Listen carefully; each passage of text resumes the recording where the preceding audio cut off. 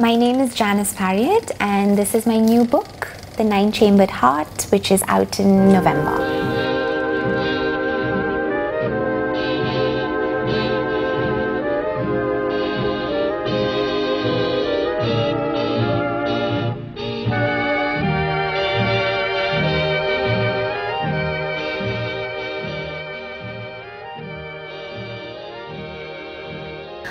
I think I was really keen at that point when I started to write it, to write something different, to look at structure in a different way, to kind of play around with voice, to somehow turn the eye of love inside out.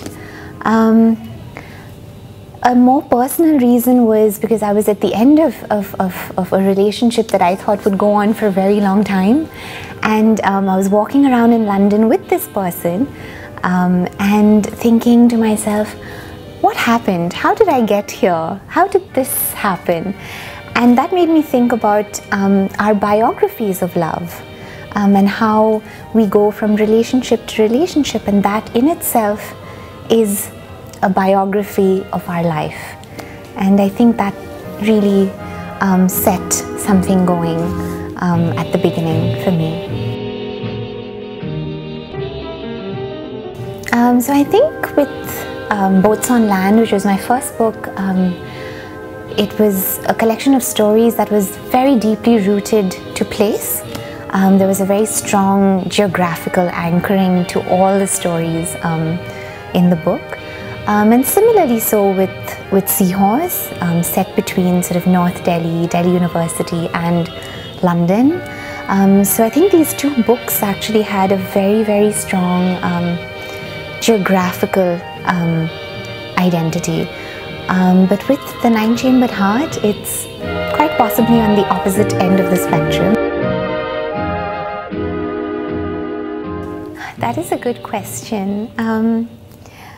I think I was interested in exploring how we have stories about the people that we know in our lives. We tell ourselves these stories about other people that we encounter, that we love, that we sort of make a part of our lives. And I think I was interested in examining or exploring how, if you place all of these stories together, perhaps you might get a sense of what this one person is like. Of course, the point is that we never quite entirely know somebody. Even if we've spent all our lives with them, we never quite know them entirely. And so through all of these different relationships, you see that, you sense that. You see how they are with each other, or they love each other, because they're at a particular place in life. I think what might be different about this little book is that a lot of stories, well, a lot of love stories are intensely focused on the point of view of the beloved, the one, you know, who does the loving, the one who is sort of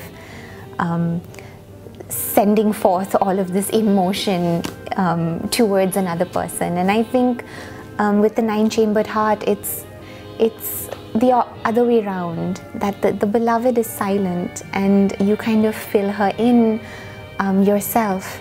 And it's a space that's quite fluid and quite sort of empty in a way. And so the reader has the freedom to be able to place whoever they might like at the center. And I guess that makes it a story about love that kind of, you know, works for everyone in a way.